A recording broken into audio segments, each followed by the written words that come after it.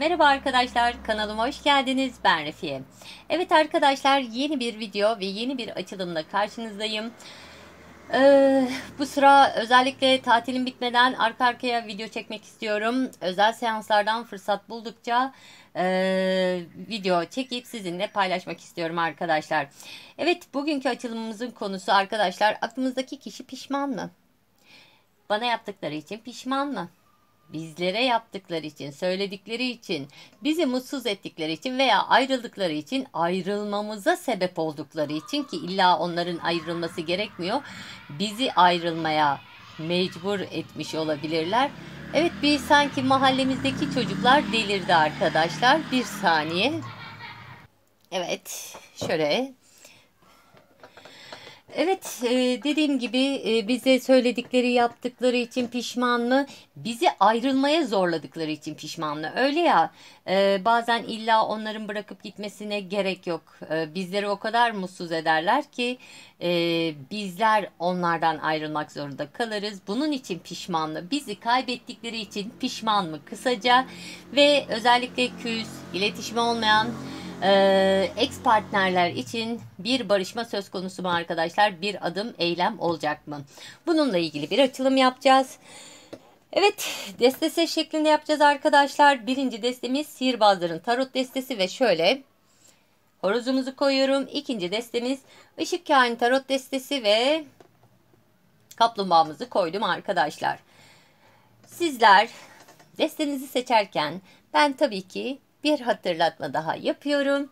Her zamanki gibi kanalıma abone olur, bildirim butonunu açar ve tüm bildirimleri seçerseniz sizlerin sorduğu sorulara cevap verdiğim soru cevap şeklindeki canlı yanımdan, ki genelde cumartesi veya pazar günü saat 8 ile 9 arası yapıyorum ve yeni videolarımdan anında haberdar olabilirsiniz.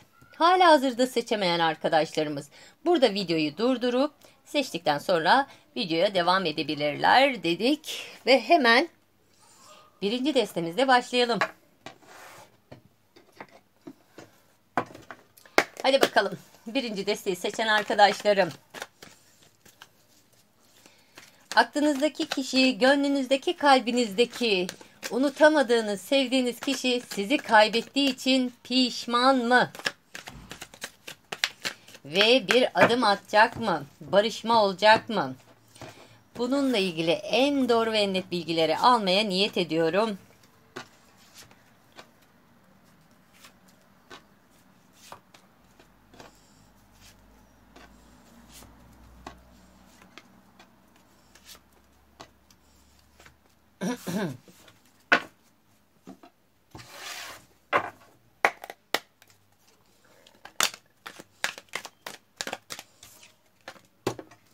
Deste kartını verdi. Biz de sevgiyle aldık, kabul ettik.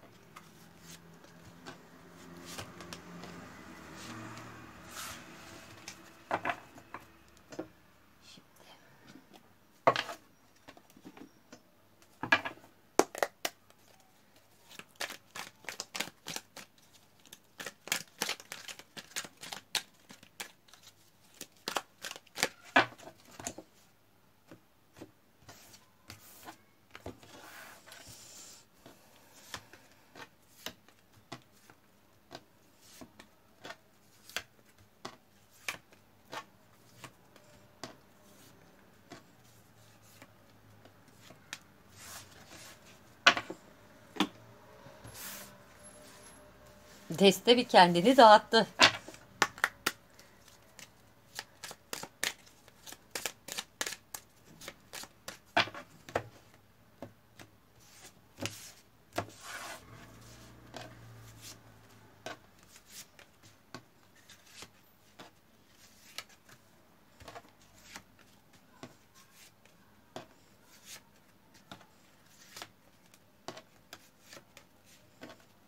Ve 10. Hadi bunlardan da seçelim üçer tane.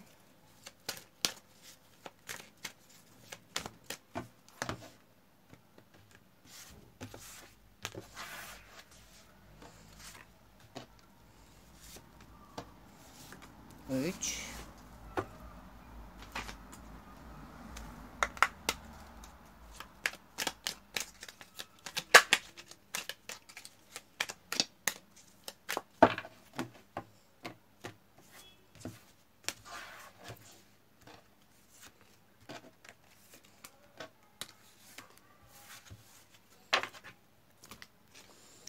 Arkadaşlar, kartların seçim aşamasını sardırabilirsiniz ama ben seyretmeniz taraftarıyım.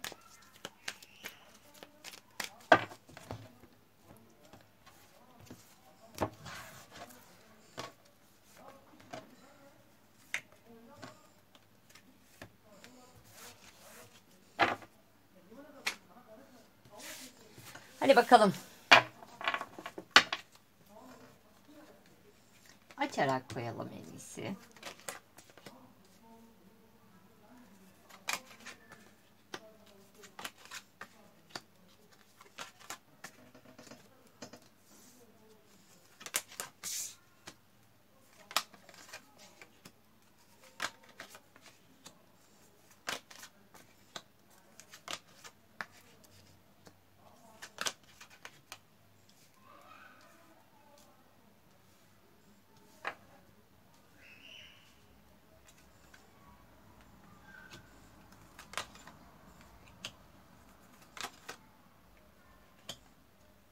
Çok ilginç. Asa kralı ve asa kraliçesi çıktı.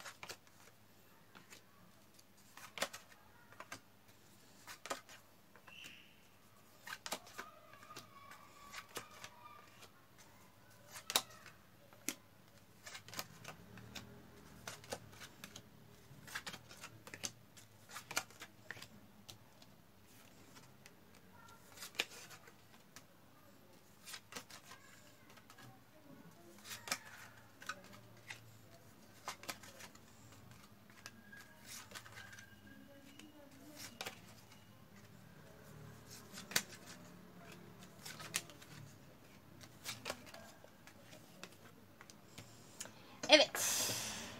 Şurada özellikle göstermek istiyorum arkadaşlar. Çok güzel çıktı. Asa kralı ve asa kraliçesi. Şimdi büyük bir ihtimalle bu desteği seçen arkadaşlarımız aslen bir böyle ruh eşliliği durumunun söz konusu olabilir. Çok ilginç. Asa kralı arkadaşlar, tabii asa kraliçesi de aynı şekilde Koç, Aslan, Yay enerjisini, bu burçların enerjisini verir bize. Burada gördüğünüz gibi evet, bir ayrılık söz konusu olmuş ama bu ayrılıktan güçlü çıkan kişi sizler olmuşsunuz. Yani sizler derken bu videoyu izleyen dişil enerjiler arkadaşlar. Güçlü çıkmış, kendinden emin, gayet tahtına böyle kurulmuş, e, yıkılmadım, ayaktayım diyen, kendi enerjisini kendinde toplamış, artık kendisine önem veren, kendi işine gücüne bakan bir enerjiye gelmiş arkadaşlar. Asa kralımızsa çok komik bir şekilde çıktı. Evet, kral ama farkındaysanız bir tripte. Böyle bir arkasını dönmüş. Bu destede çok fazla arkadaşlar ateş grubu burçlarının enerjisi var. Burada bir de para kralımızla beraber Boğa, Başak, Oğlak burcunu da söyleyebiliriz. Tabii ki illaki bu burçlardan olmak zorunda değil. Bu burçların enerjisinin yoğun olduğunu söylüyorum arkadaşlar. Şimdi dediğim gibi dişil enerjiler artık kendinden emin, gayet rahat bir şekilde tahtlarında otururken eril enerjiler ise böyle bir tripteler.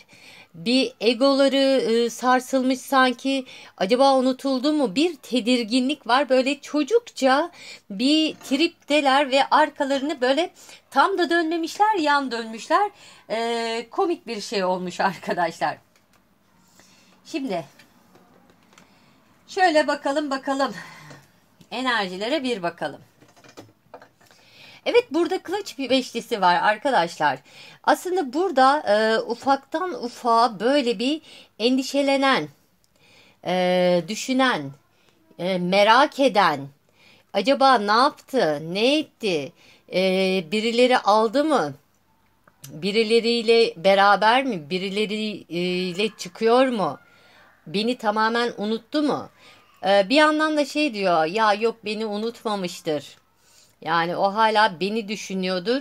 Onun kalbinin anahtarı bende diyen ama ufaktan ufağa da endişelenen birisi var. Burada yani biraz pişmanlıktan ziyade şöyle özellikle yakın geçmişte bir merak korkusu var arkadaşlar. Endişe var, merak var.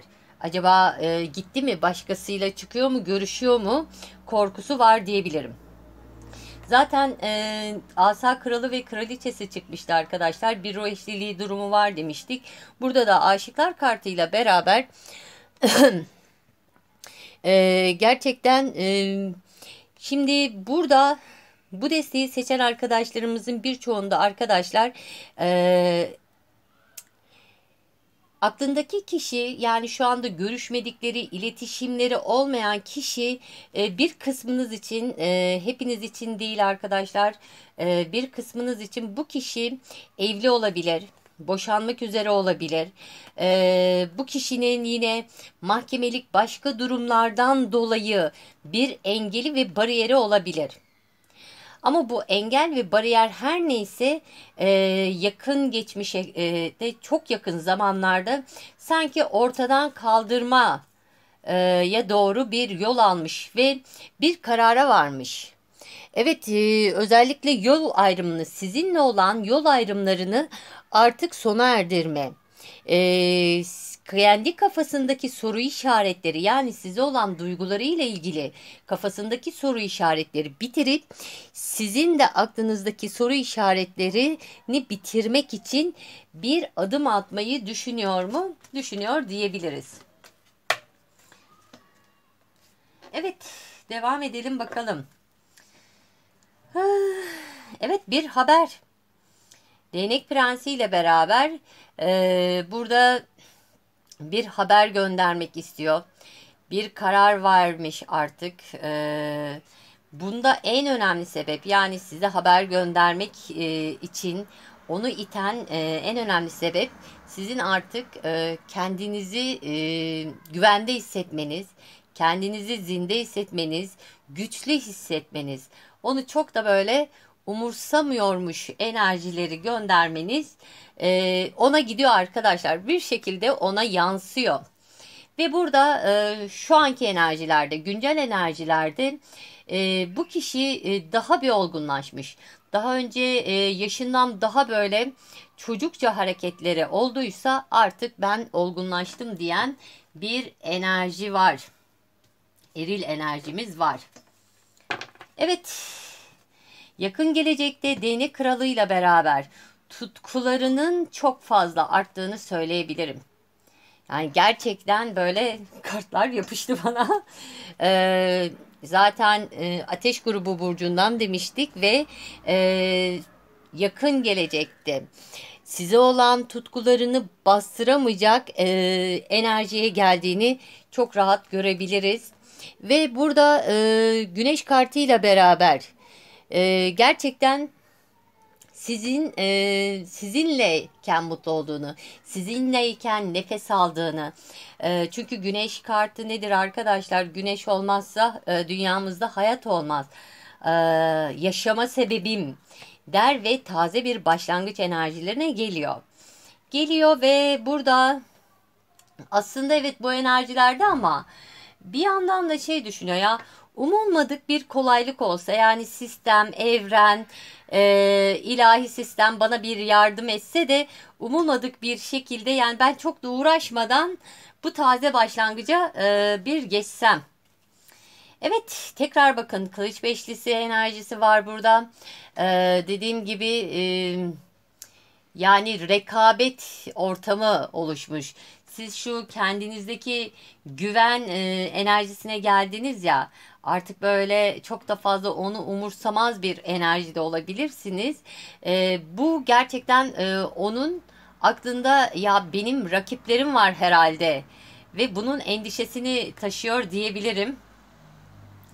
Ve bununla ilgili konuşma yapmış olabilir. Etrafındaki arkadaşlarla böyle bunu paylaşmış olabilir. Bir akıl fikir alma durumları olabilir. Zaten bakın gözlemci kartı çıktı.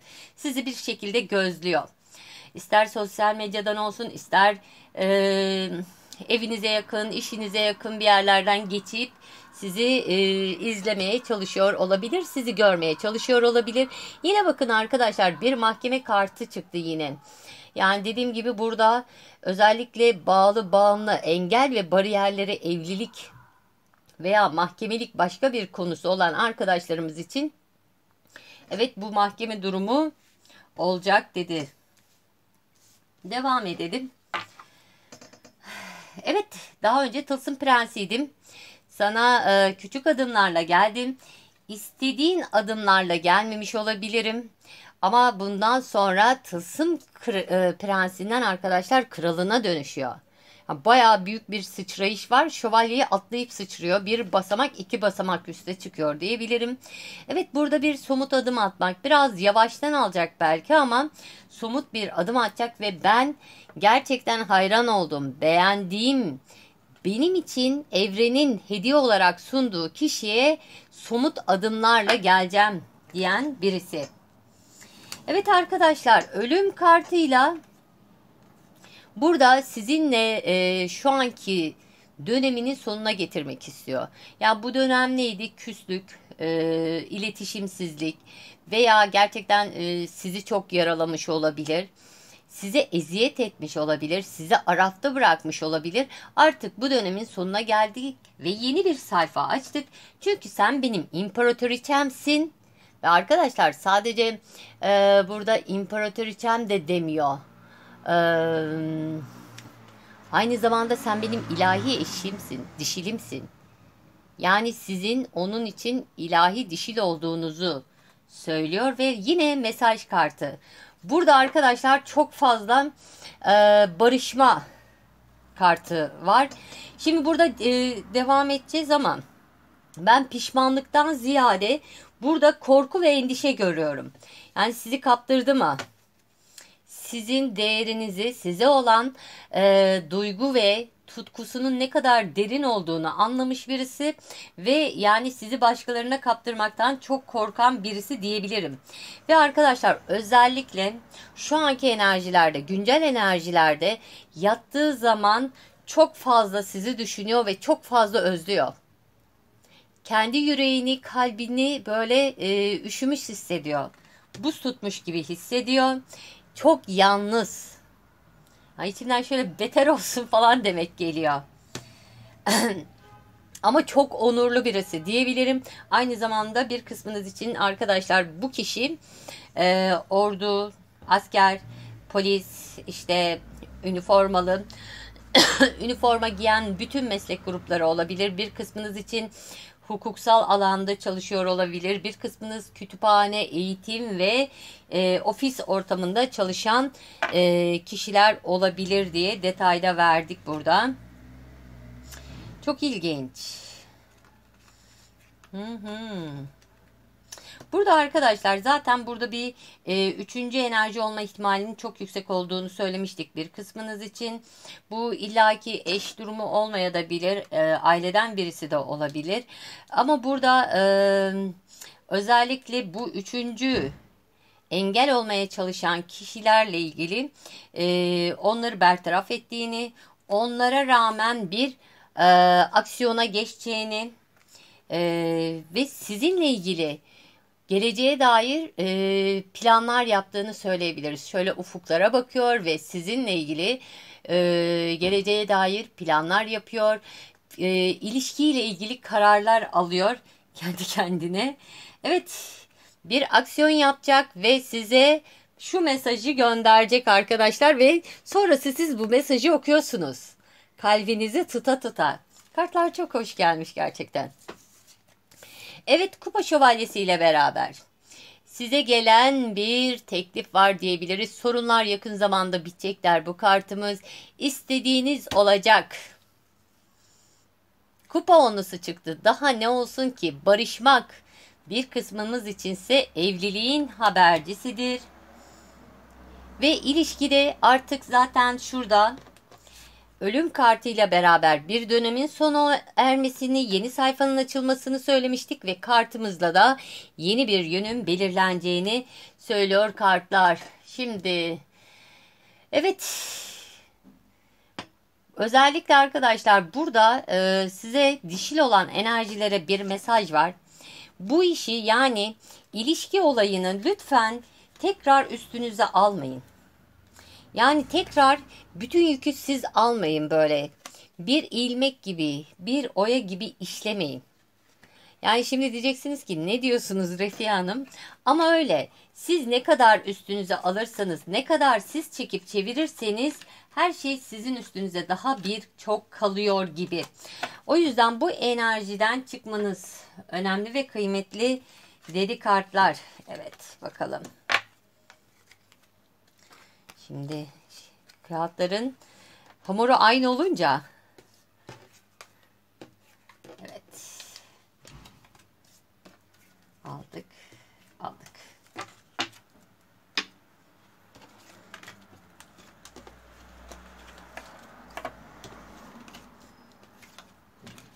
Hemen topluyoruz. Gel.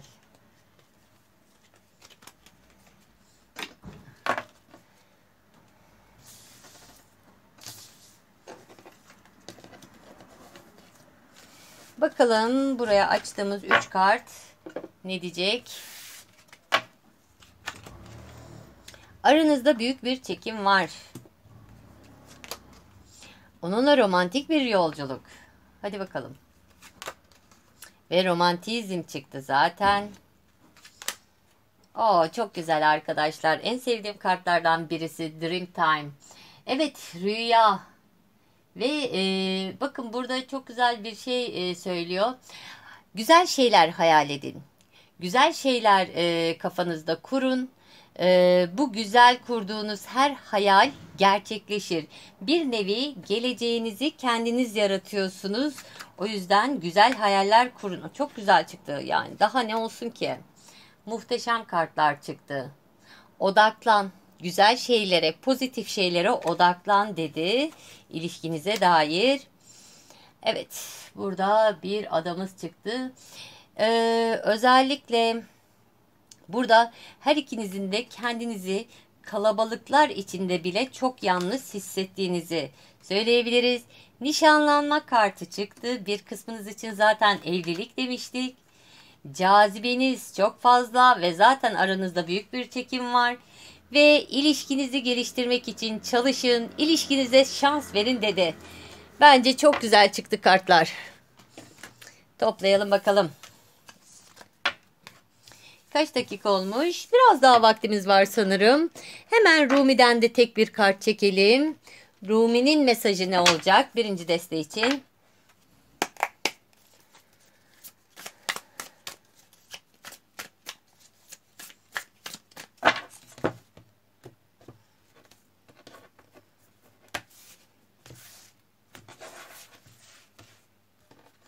Bakalım.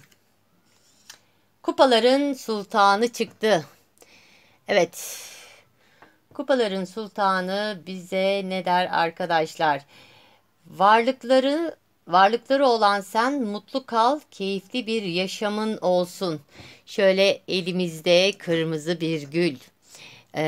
Şöyle tepemizden bir leylek sanırım arkadaşlar geçiyor.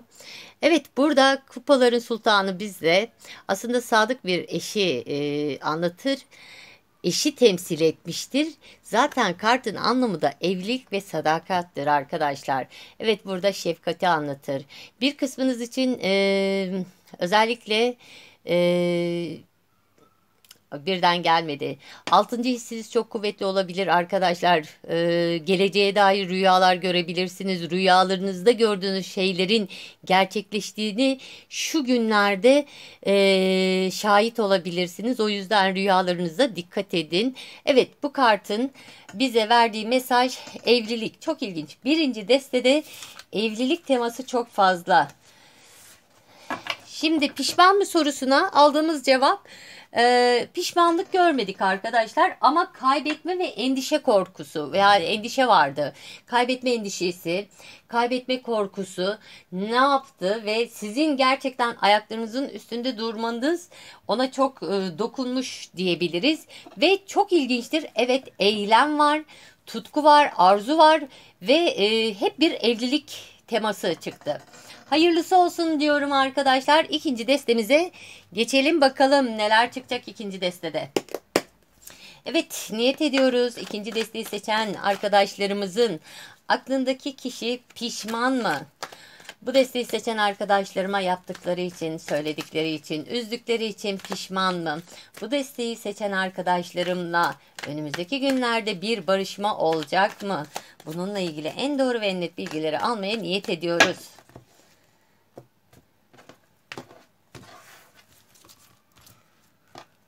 Evet arkadaşlar, kartları seçmem biraz uzun sürebilir. İsterseniz ileriye sarabilirsiniz.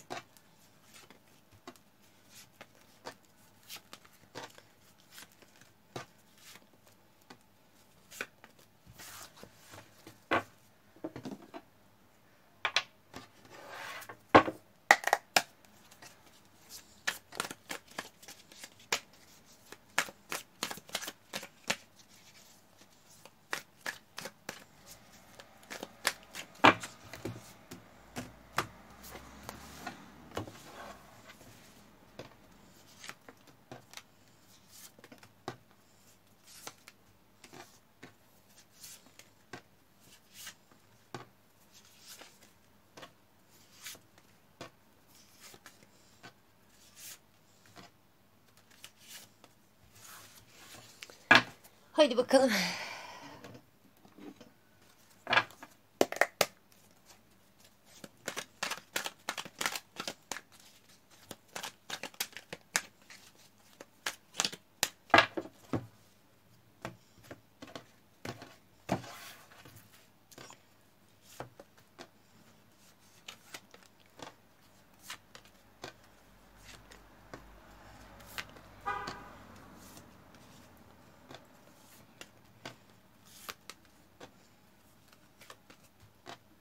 Ve 10.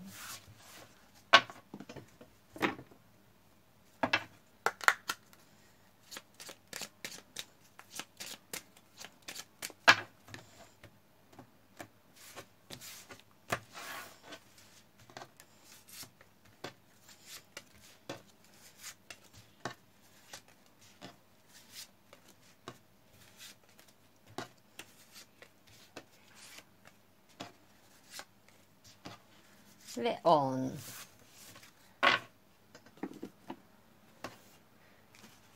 Evet.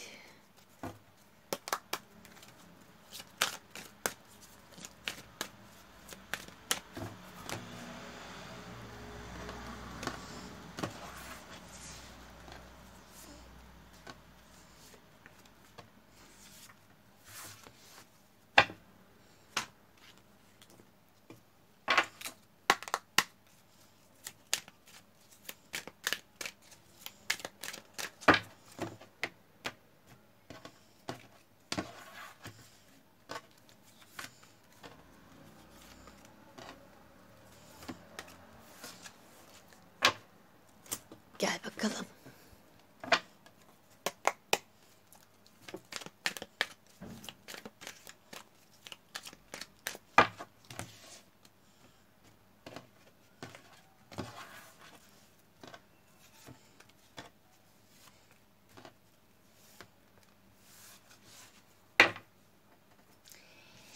Evet, şimdi başlayalım yorumlamaya, okumaya. O bir şeytan kartıyla açtık. İlginç.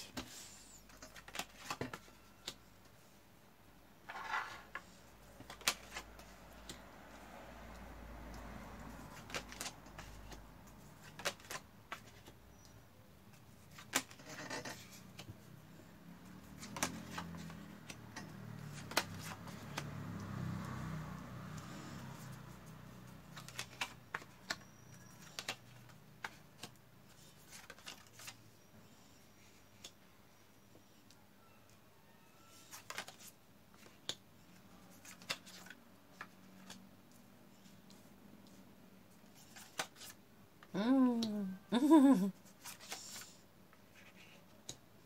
Kupa kraliçesi, kupa kraliçesi. Çok ilginç geldi.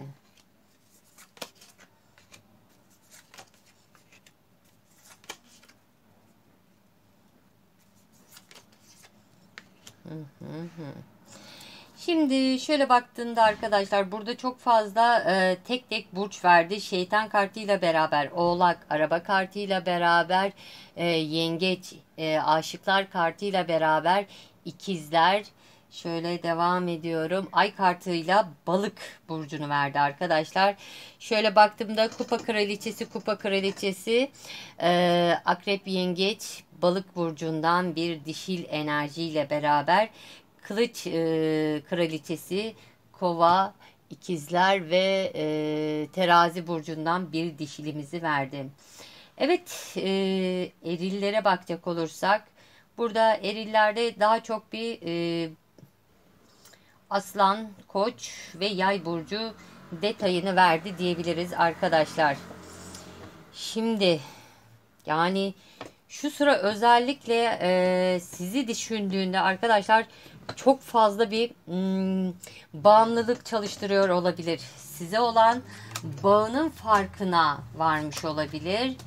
Ama bu desteği seçen arkadaşlarımızda üçüncü kişiler olma ihtimali çok yüksek, direkt verdi.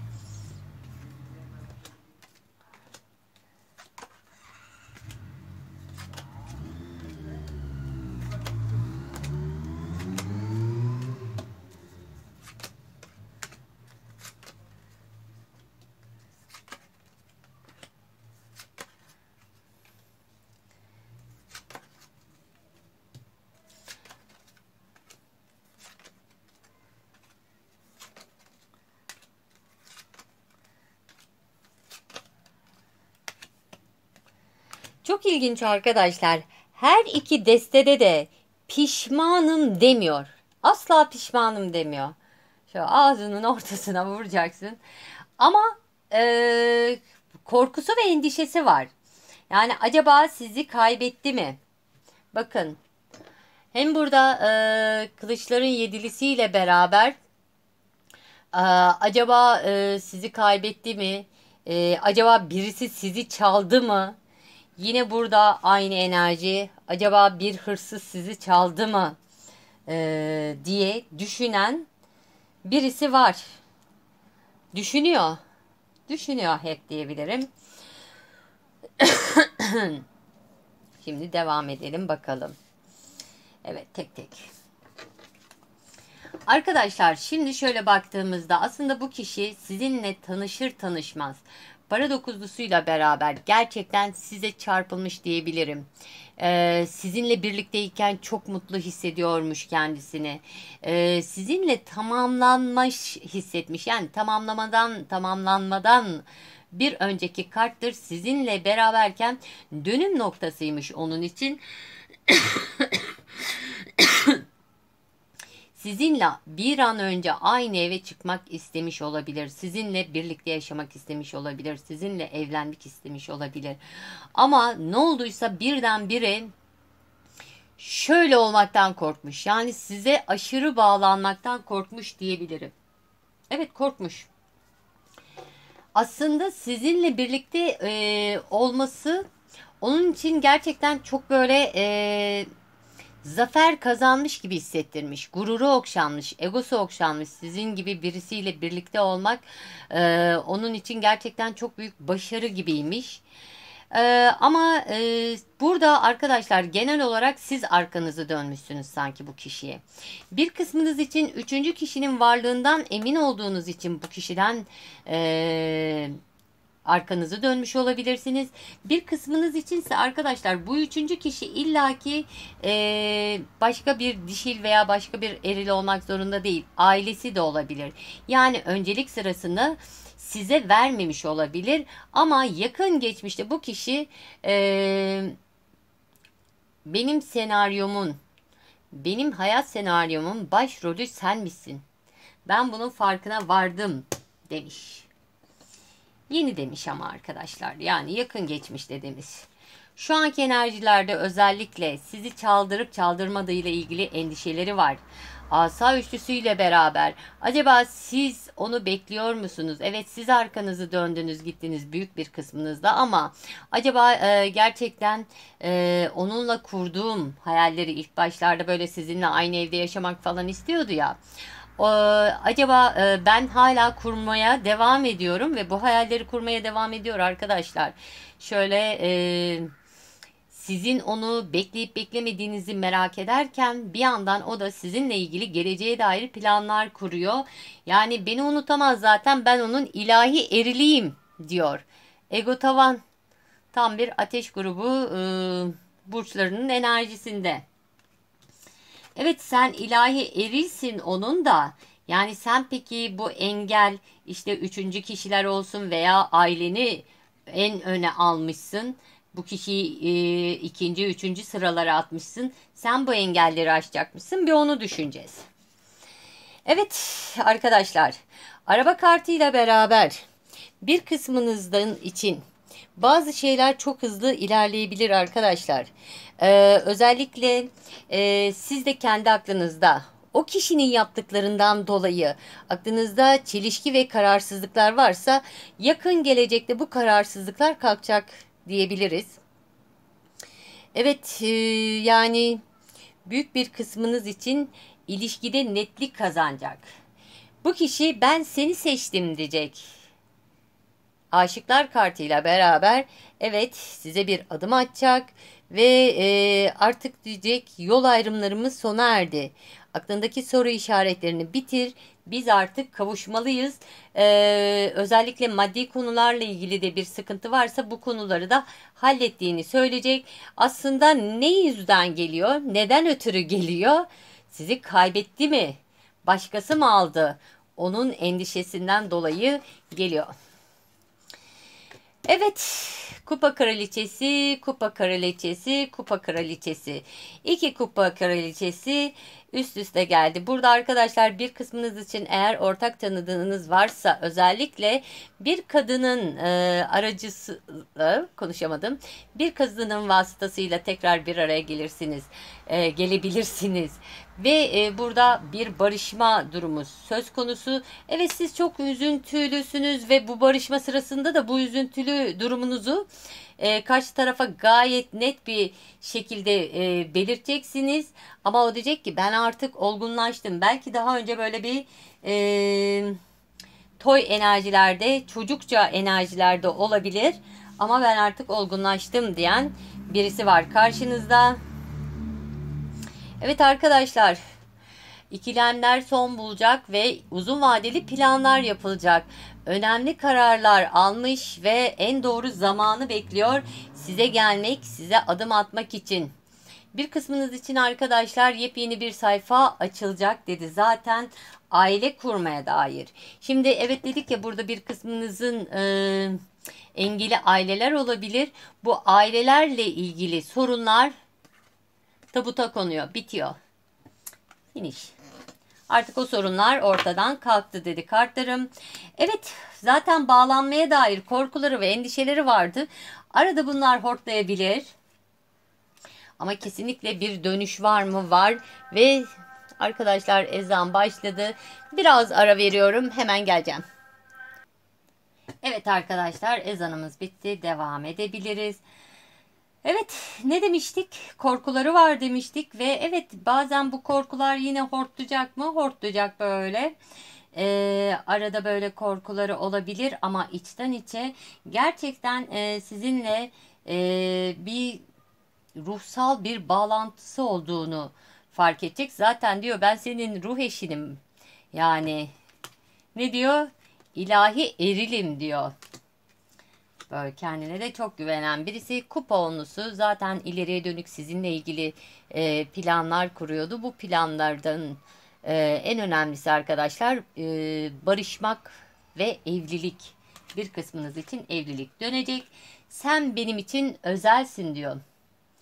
Evet, sen benim için özel kadınsın dedi.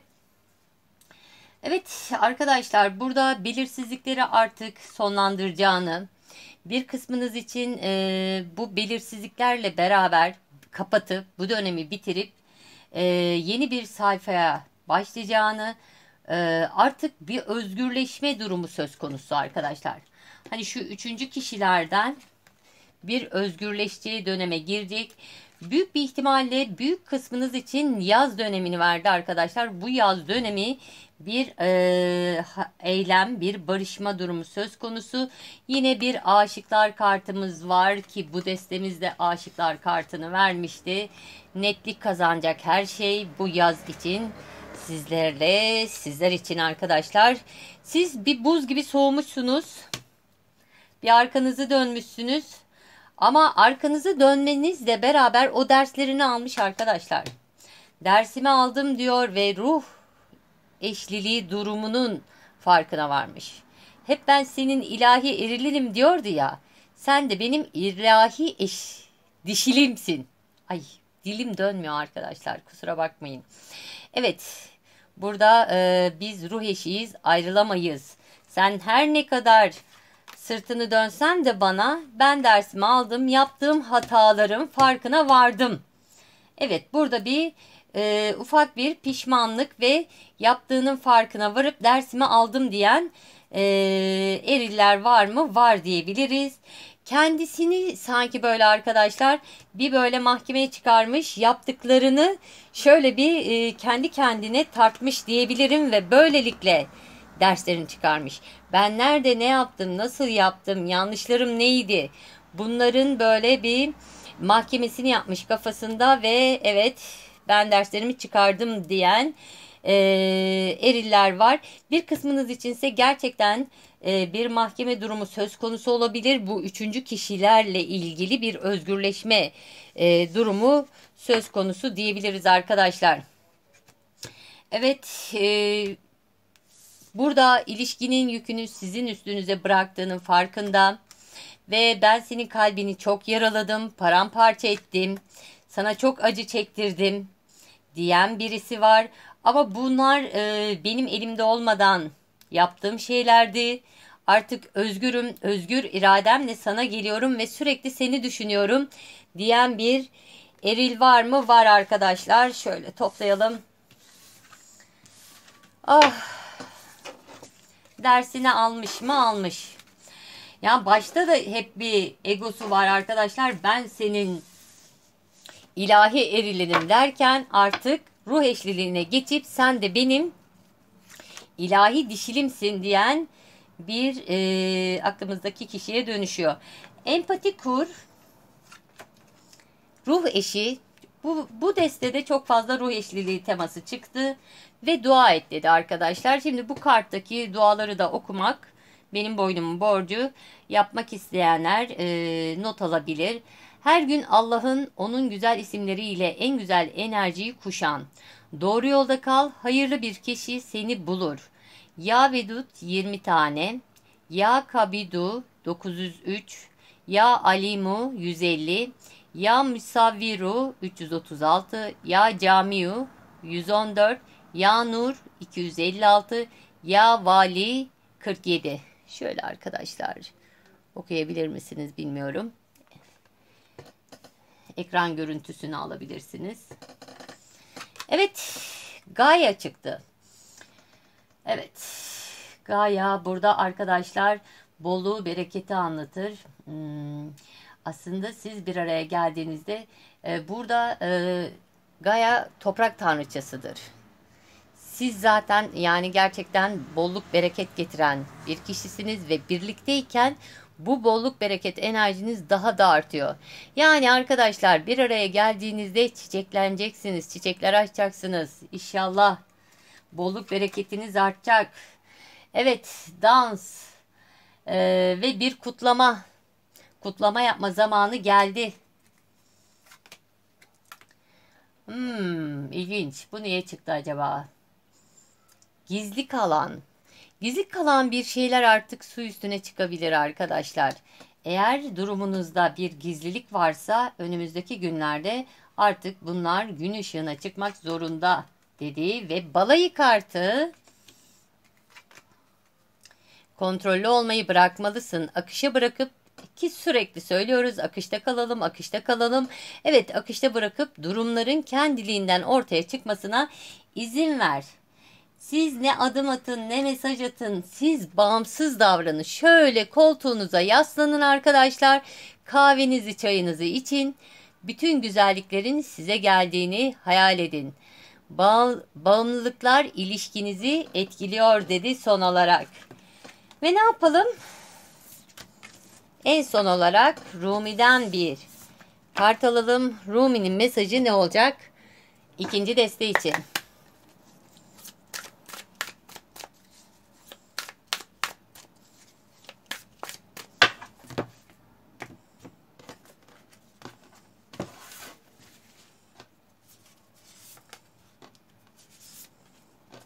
Aa, çekiyorum da çekiyorum. Bir tane çekmiştim birinci deste için.